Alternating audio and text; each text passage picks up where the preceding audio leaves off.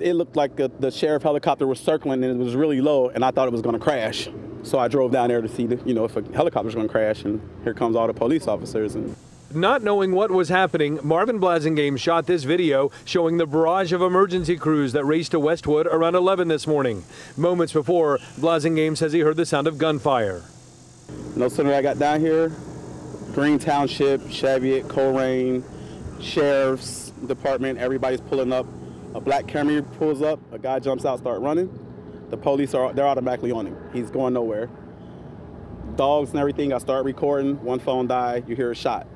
Were you thinking there was more than one suspect, or was it just the one? It looked like just one. And he took off on foot. Like I said, he wasn't going nowhere. They were on him. But I definitely heard the shot. I heard the cops talking. He was down. But I don't know if he was dead or not. Tyler Prater also saw and heard some of the commotion.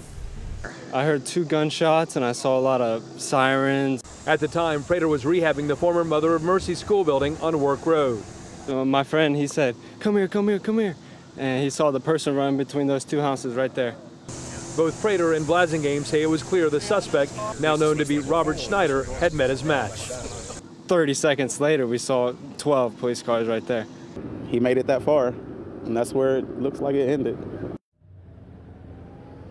Now, when Schneider recovers, he faces a long list of charges related both to today's robbery, chase, and shooting, as well as those other robberies in both Hyde Park and in Kentucky. Reporting live tonight in Westwood, Todd Dykes, WWT News 5.